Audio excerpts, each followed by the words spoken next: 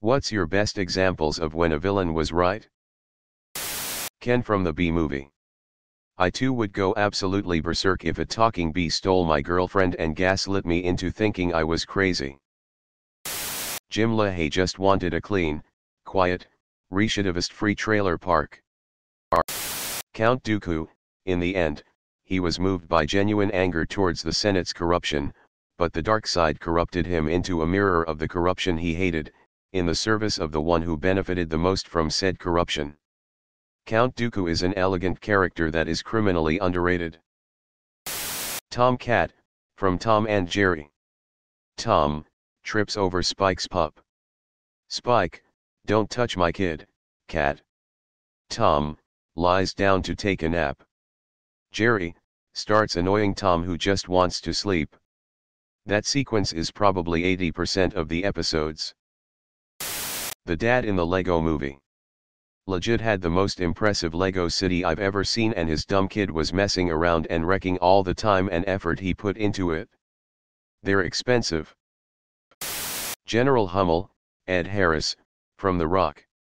Maybe not his tactics, but his reasoning was solid. I felt like they were grasping at straws to make Killmonger look bad in Black Panther. He was perfectly right about everything, and then out of nowhere, he was just like race war.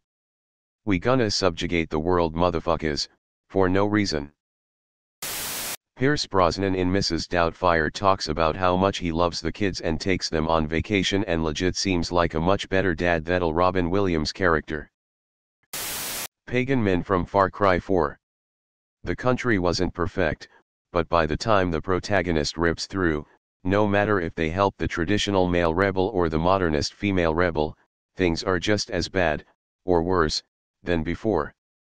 The modernist lady turns the country into a giant opium farm, destroys the local traditional culture, and deports a teenage girl to ensure she doesn't get unseated herself. The traditionalist man, while not growing drugs anymore, still leaves the country really poor and forces everyone back into the most extreme portions of the local culture/religion. Pagan Min might have been scalping off the populace and being an asshat, but the rebels were poopy too. Where's my goddamned electric car, Bruce? Skeletor. It did appear to be his castle. None of you said the most terrifying one. Jojo from the Powerpuff Girls. He wanted to bring free energy and advanced technology to the people. And in one episode he actually did. He made the world an amazing place. And then the Powerpuff Girls ruined it all. Red Queen Resident Evil 1. She did what was necessary to prevent T-Virus from escaping the facility. The head chef in Ratatouille. He was wrong about some stuff, but was 100% right in not wanting rats in the kitchen cooking. Magneto is my favorite villain of all time. Every time his motives are brought to light I get that "yeah, I kinda get it" moment. Shere Khan from the Jungle Book, the 2016 live-action version. He comes during the drought, sees the man-cub and warns everyone of the damage he can do, that he's a cub now but will become a man, and man is forbidden from the jungle. So what does Mowgli do? He steals fire from the human village, brings it to the jungle and causes a fire that probably killed a lot of animals before the elephants showed up and put it out. Zima in Captain America, Civil War. My father lived outside the city.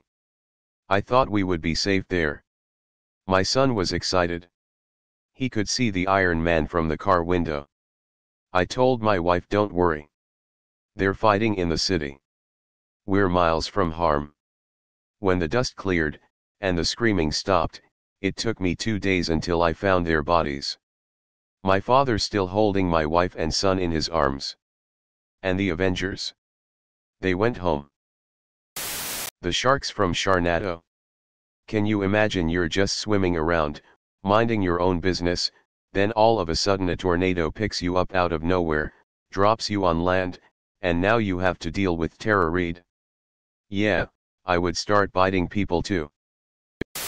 Baby's dad in Dirty Dancing. Baby's like 16 in that movie. he was absolutely right to be wary of a dude in his mid-20s hanging out with his teenage daughter. Edit, for those pointing out errors in my post here, I haven't watched the movie in like 20 years. I just remember Baby being young, and Johnny being a creep, and the whole nobody puts Baby in a corner scene. Loki wasn't wrong about Thor being unfit to rule Asgard. I mean, in the end Valkyrie ended up ruling while Thor ate Cheetos.